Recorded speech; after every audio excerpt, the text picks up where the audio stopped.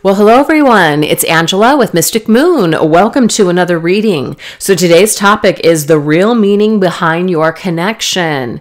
So I do tend to channel for those that are experiencing a romantic separation or challenge. So keep that in mind. But obviously just take what resonates for you and get rid of anything that doesn't. All the decks I'll be using here today, as well as this beautiful Organite, will be listed in the description box down below. So let's go ahead and get started with these messages. We're going to take a look and see, what did you and this person come together to learn about in this particular lifetime? Let's look at some of the topics, some of the themes for your soul contract. All right, why did you and this individual come together? What did you get or want to learn in this situation with one another?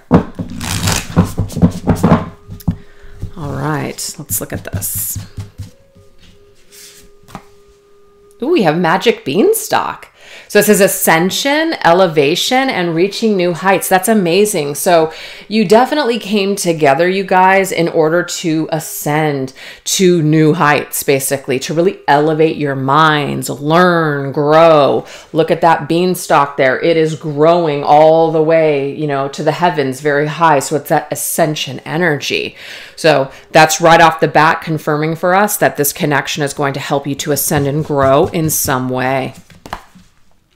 Ooh, anything that is repressed. So we have bottled up, repressed, pent up, and needing to release. So this could be a little bit of a challenging situation where anything that we've been bottling up, anything that we've been perhaps afraid to express or just do a certain way, like are we being ourselves? This particular situation might bring this out. And it could kind of come up in the form of like an outburst, right? Where, you know, it's like you're finally free, but then it's like it takes rage or anger to get to that point. So this could be the catalyst for this to happen. Anything that we have been bottling up, we might unleash it on this person, but it's like now it's out and now it's breathing. And so we're able to feel it and actually heal it. So this is really a positive actually in the end. We have ice fishing. Wow. This is something really deep. So it says breakthroughs, increase self-awareness. So the whole reason for this particular connection is to become more self-aware, aware of the self, looking at our wounds, taking personal inventory. This is awesome.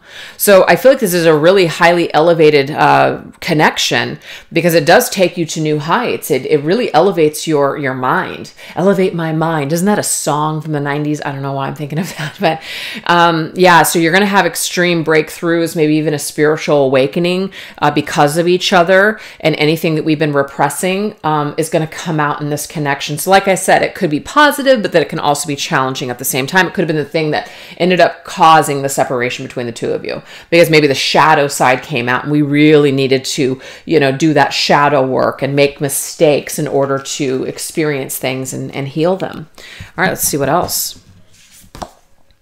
Ooh, okay. This does tell me here that a separation is meant in this particular connection. It says going off grid, unplugging, and disappearing for a while. So yeah, I feel like as you guys create your own foundation in life, it may be that you separate yourselves in order to build that, you know, kind of tend to your own home, tend to your own kingdom, figure out who you are, where you belong, what you're doing, etc. So I feel like that's a separation is just imminent in this particular situation. And we have pole shift. Oh, wow. A change of heart, a turnaround, or a reversal. Interesting. So I feel like you guys are meant to have a complete turnaround in this situation. So you guys might disconnect only to reconnect at a later date. So I feel like that is also destined of your connection. There will be a pole shift here. Interesting. And we have braving the storm. So I'm not going to lie, it will be challenging. There might be some tears. We might go through dark nights of the soul. We might have to go through that. We might have to bear the shadows alone, because it says facing difficulties, finding courage and fortitude. So it's about being brave. It's about being strong, you know, braving the storm. So I feel like this particular connection, when it either falls apart or you guys go into separation, there could be a lot of pain. There could be a lot of tears, a lot of sadness, feeling like we just lost our best friend, feeling like our whole entire world, like a pole shift, like has been turned upside down. So I feel like this particular connection is meant to make you guys feel at some point in your lives that you've been turned upside down. And it's supposed to happen this way in order to shake you up, to get you to see things in a whole new way. So it's a very significant connection. That's for sure. Very important. Oh, I love this. It is hands that heal. It is for healing purposes. I'm also getting you guys that it leads you to your life purpose and your mission. It leads you to your soul's work, what you're supposed to do for a living. People could work with their hands. People could be healers. People could be artists. There's something here where somebody's doing something with their hands, but it doesn't have to be that for everyone. I just feel like obviously these are the hands. This person's hand in your life helps you to heal. Your hand in their life helps them to heal. So you guys are definitely here to help each other and assist in your healing and ascension. Look at that, you guys. That's pretty amazing. Okay. But I feel like there's a connection to while you're in separation or while you feel like your world's been turned upside down, it really points you into the direction of what you're meant to do for your soul purpose and your mission. That's connected to this person and you to them as well. All right, let's see what else.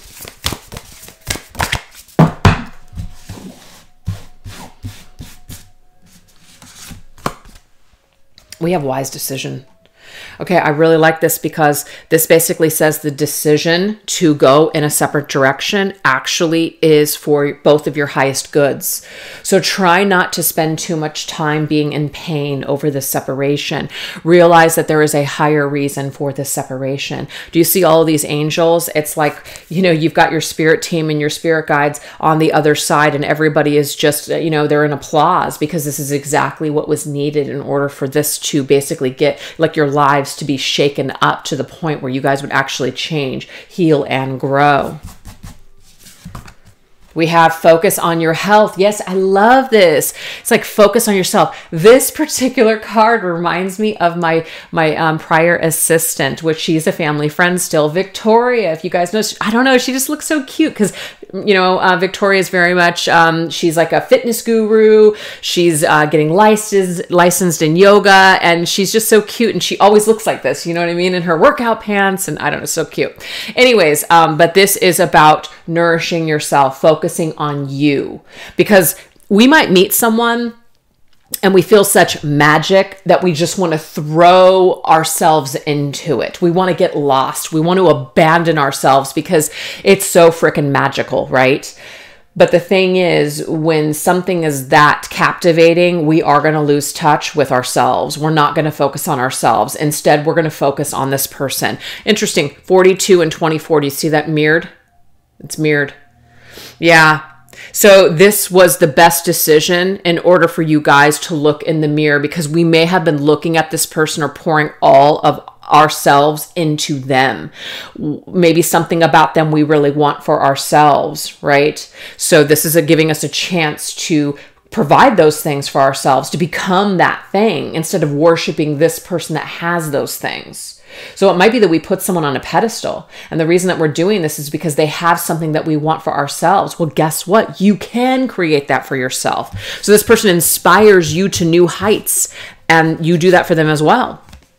And we have don't compromise. Yeah, maybe some of you guys were not being assertive enough. You were not putting up your boundaries. You were compromising your own needs. You were ready to just maybe give it all to this person and not take anything for yourself. And Spirit's saying, we're stopping you from doing that. You shouldn't have to do that. You shouldn't have to compromise your own needs just for, you know, to feel loved or worthy. That's not what love is. And so we're being given an opportunity to kind of really understand what love truly is. And love is not this desperate, you know, just I'm going to die for you. Even though that's what the movies and the books and everything, that's the kind of love, and it's very exciting and crazy and everything like that. But that's not really what true love is. So we have an opportunity to kind of save ourselves first before we just throw ourselves into a situation and just lose ourselves. Okay. We, yeah, you and this person had out of this world chemistry fireworks. Well, guess what? It was supposed to be magical, because how were you supposed to connect with this individual otherwise? Look at all those very, you know, erect kinds of energy. So I'm definitely seeing here fireworks, chemistry. It's it's amazing, it's wonderful, but it's very quick. Okay, so what I'm trying to say is that you and this individual may have come together, and it was like a very quick, like it started off really, really hot, and then eventually, just like that, it may have been over. It's like it was fast, it was quick, you met, bam. This individual just totally impacted you on some just very dynamic level, or dynamite level. And you for them as well. But it was supposed to be quick-lived, because if it wasn't, you would have probably lost yourself in this person, and maybe they would have also lost themselves in you. It was like too hot. It was too hot to be long-term in this energy. Okay. Oh, yeah. The Ten of Wands. Exhaustion. Oh, yeah. It was on. I'm sorry. It was fire. It's almost like there was too much fire and passion for it to thrive and survive. It just couldn't. It's almost like it burned itself out. It was so freaking hot. This fire was so hot, it burned itself out. It became too heavy. May also have been that you guys came together and somebody may have wanted a commitment. The other person may not have been ready for that. And so it just like couldn't really survive past all of this, you know, physical stuff. And then we have the High Priestess. Interesting. I feel like the two of you guys will remain psychically connected, telepathically connected, even though you guys are in separation. So there's something deep here. There's something that's unknown about this connection. You're not meant to know all of the details. Your person doesn't know all the details either. You guys will constantly be in this state of it's a mystery and it's unknown. Now, some of you guys might feel like you do know what the soul connection is. You know what the purpose is. You know what you need to do. The other person may not be in touch with that side of themselves yet, but that could be something that is on the horizon. But there's some kind of a spiritual undertone here to this connection, but it kind of gets I can't think of the word I want to use, but it kind of just gets derailed by all of this passion. And I feel like obviously what's happened was meant to be, but I feel like it was just too hot to hold on to long term. But there's something deeper, and there's something about studying and learning, maybe even getting in touch with your spiritual side. So in a spiritual connection, your connection with the divine, your connection with your higher self, some sort of illumination, some sort of just deeper understanding. There's like this very spiritual, like I said, undertone to your connection. There's something deeper here. It's hidden. It's a mystery. And it's kind of like a rabbit hole that we're meant to dive into and kind of figure out. So yeah, that's very, very cool. All right, you guys. So now we're going to take a look and see what is the biggest impact that you guys have made on each other's healing and ascension journey. So let's look at this. Let's see. What do we have? Let's go ahead and get the mutual topic here. This is my Divine Love Inspiration Counterpart Messages deck. Oh my God, what did I just say? This is nuts. I love it when Spirit does this. Okay, yeah. There is something here about going deeper and studying. So it says, learn something new for the both of us. So both of you guys are supposed to learn something, obviously from this connection, but you're supposed to go deeper. You're not just learning something from this person. So try not to keep it surface level there. Really look at this as this individual as well as them for you. It pushes you to go deeper into yourself, deeper than you ever gone before. So it's quite profound. There's a spiritual awakening that is connected to each other. And there's some deep hidden mysteries within yourself that are inspired from each other, if that makes sense. Okay. All right. So let's go ahead and get the masculine side. So the masculine in this situation. What is the biggest impact that this connection has had on this masculine so far? This is my Divine Masculine Tarot. Ooh, that is deep. That's judgment. That's Pluto. That's death and transformation. That's karma. Man, that's something, because the judgment is about going back and taking responsibility for the way that you acted in the past. And if you acted in a shadowy way, this is giving you an opportunity to resurrect. Damn. So that's pretty profound, you guys, that your counterpart, and I'm assuming that the masculine is your person because most feminines watch my videos here. But yeah, this is what this brings out in your person. So the biggest impact that you've made on your person's life is that you've caused them to really look at their behavior from the past. Now, this could be the past all the way to their childhood, or it could be maybe past actions that they took in your connection. So there could be something that they're wanting to fix. There's some judgment call that they made that they don't feel good about, that they want to take responsibility for eventually. Okay? Let's go ahead and get the biggest impact that they've made on you.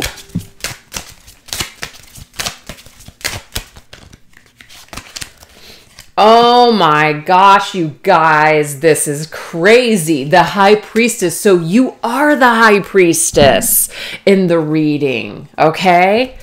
Yeah, so you come into the contract like, I feel like you already know who this person is. And yes, there's still mysteries and things that you're going to learn along the way. You don't know everything, but you're pretty in tune with it, okay? Because you're coming through as the High Priestess.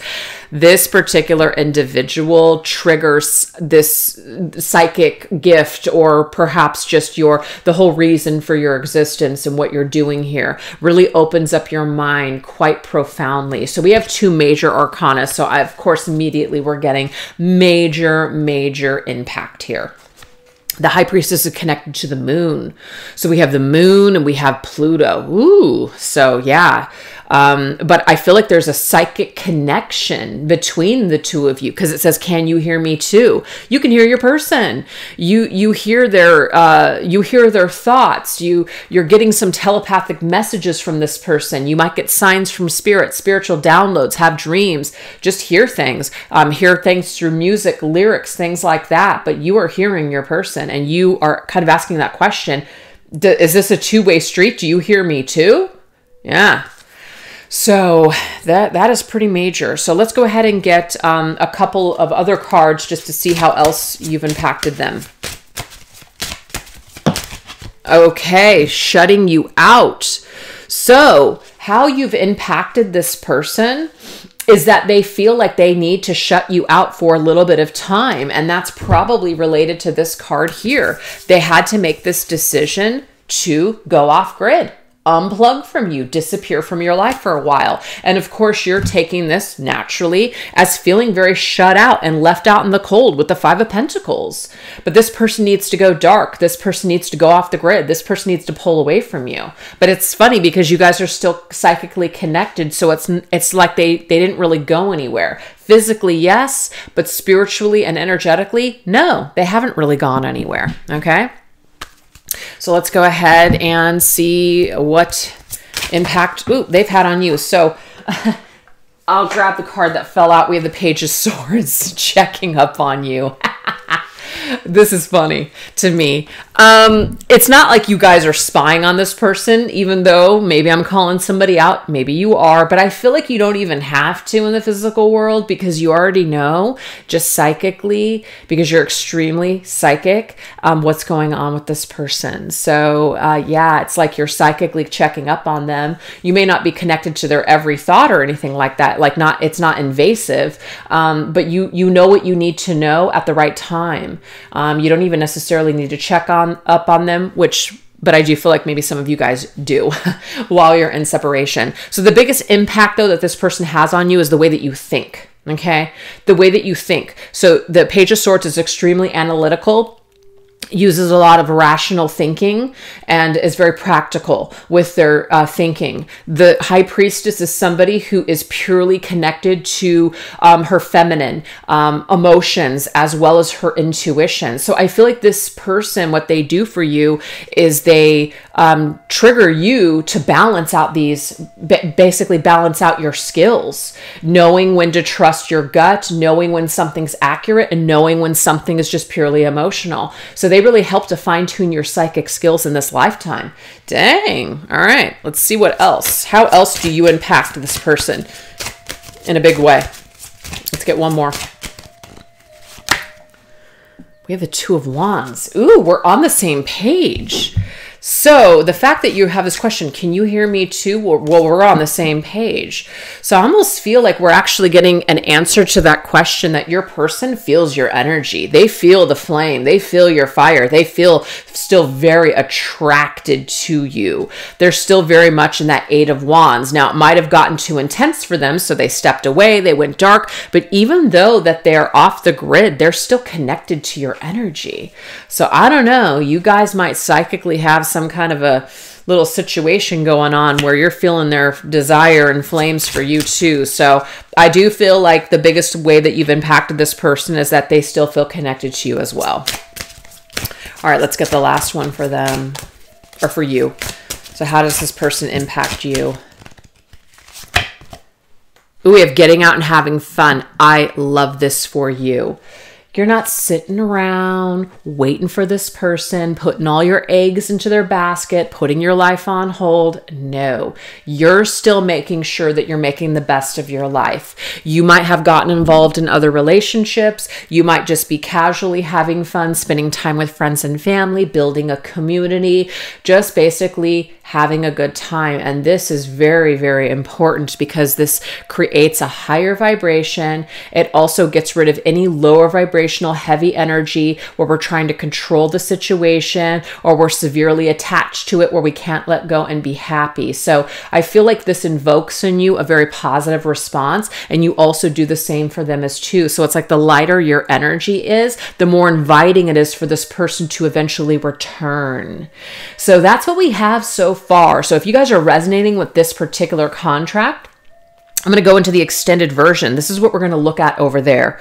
What lingering shadows or karmic cycles still need to play out for individual growth? Also, what is your person's current point of view about you and your connection? As well as what is the next phase for this soul contract? So if that sounds interesting to you guys, please join me over there on the extended. I'll put that link down below. And thank you guys so much for choosing to watch this reading today. You guys take care. Bye-bye.